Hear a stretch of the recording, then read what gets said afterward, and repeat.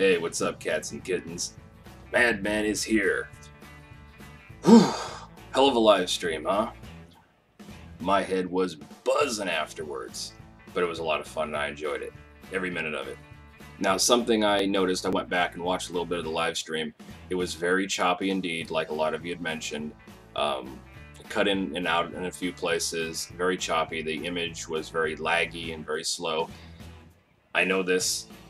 I'm still getting used to the software that I was using, and I'm going to have to tinker with it and alter it a little bit to make it work better for future live streams. So hang with me on that, alright? Okay, on to tonight's topic. And that topic would be, what is a poser and how to spot one? To first understand what a poser is, we're going to have to sit down and look at the word.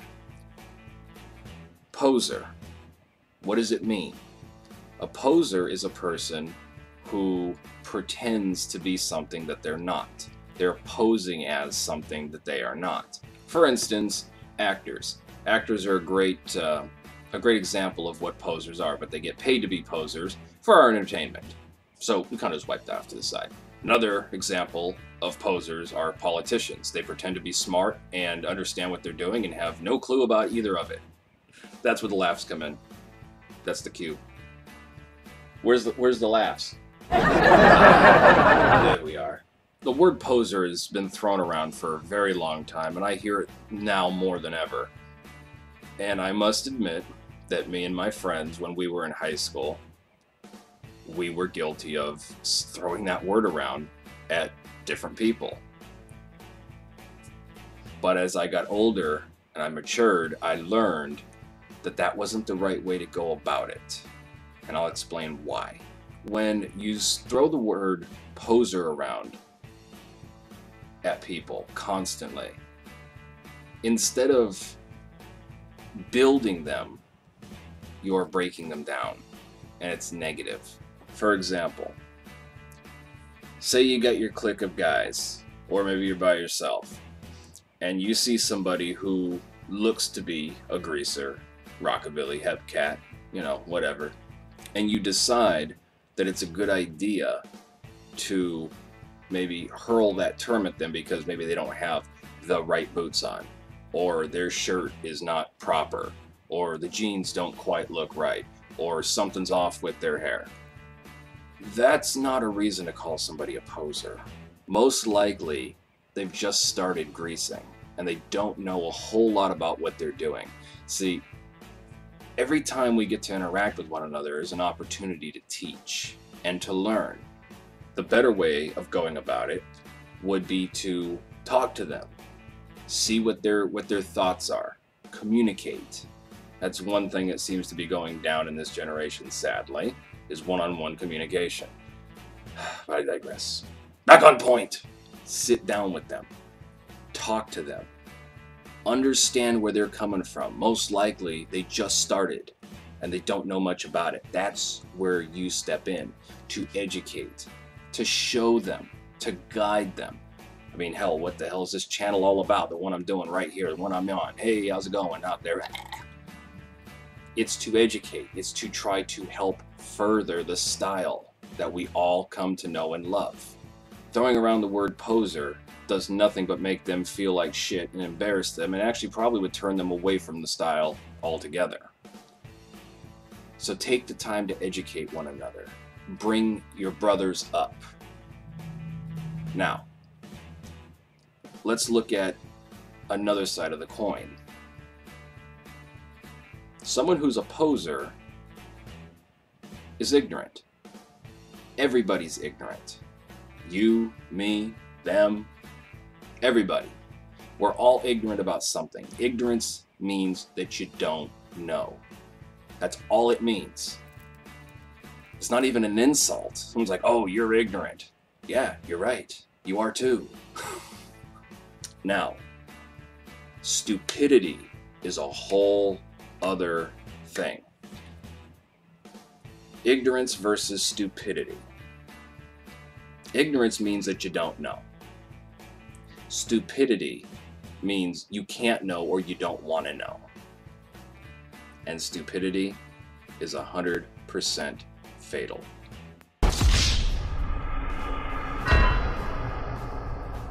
if you encounter somebody that looks like a greaser and you talk to them and they don't know their shit,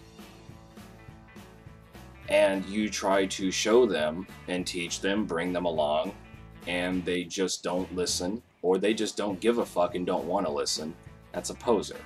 A poser is somebody who doesn't know, that goes around proclaiming that they know everything about it, or they just don't give a shit to know anything about it and continue to pose as what they think they are.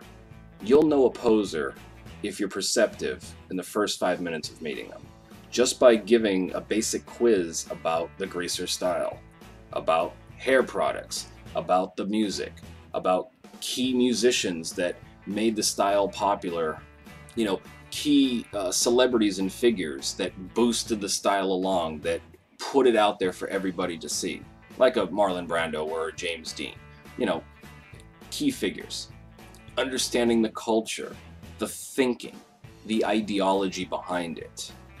The cars, the music, the hair products, the whole thing. And if they don't know, then you teach, you show them, give them examples.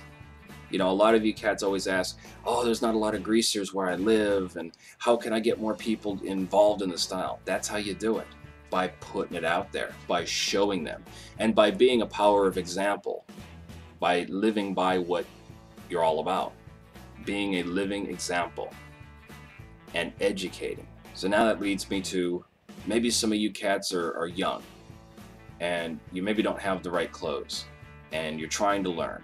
And maybe you don't know a whole lot about the music, but you're interested in learning more. How not to be a poser. Listen and learn. This leads me to the next point. How not to be a poser. I know there's probably a lot of young cats, maybe even older guys that are maybe my age, a little older, a little bit younger, that are seeing this for the first time or have seen it. They're interested in it, they want to learn, but they don't quite know where to start.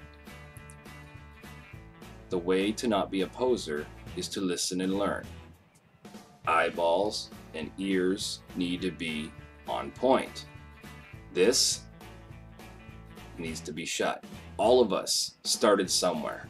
I started with a pair of frickin' jeans, some combat boots, a flannel shirt, and a leather jacket that was not very retro, and putting Vaseline in my hair. Did I get called a poser? Fuck yeah. Sure did. And you know what I did? I watched, I listened, I kept my mouth shut, and I learned. And I would ask questions if I wasn't sure about something. Remember, you're hanging out with other greasers. You're gonna pick things up as you're there. You watch videos like this one. You're gonna pick up tips. You'll see, you'll hear. And then maybe you'll watch other channels and you'll see that they're doing the same types of things, they're talking about the same types of things. Those are the things to watch for. Look for similarity. Once you figure that out, then you can start incorporating it into your own style. Maybe 1 month you buy the boots, and then the next month you buy a jacket, or 6 months you buy the jacket, and maybe you just stick with flannels or a Dickie jacket until you can get a leather one. It doesn't matter. The whole thing is, how not to be a poser is to basically just learn and develop yourself. Always keep an open mind and keep developing. Now, if you start with the whole, oh, I know what I'm doing, I don't need to fucking learn nothing, fuck off, eat shit, fucking whatever, they're gonna call you a poser, because now you're just being stupid as fuck. Anyway, I hope those were some helpful tips. You guys learned a little something about it. Remember, we all started somewhere. If you like this video and other ones just like it, comment, subscribe, share, favorite, the whole nine. And as always, if you don't know, get a clue, get a brew, get a rock and roll tattoo, hang loose, be safe, and the madman is out.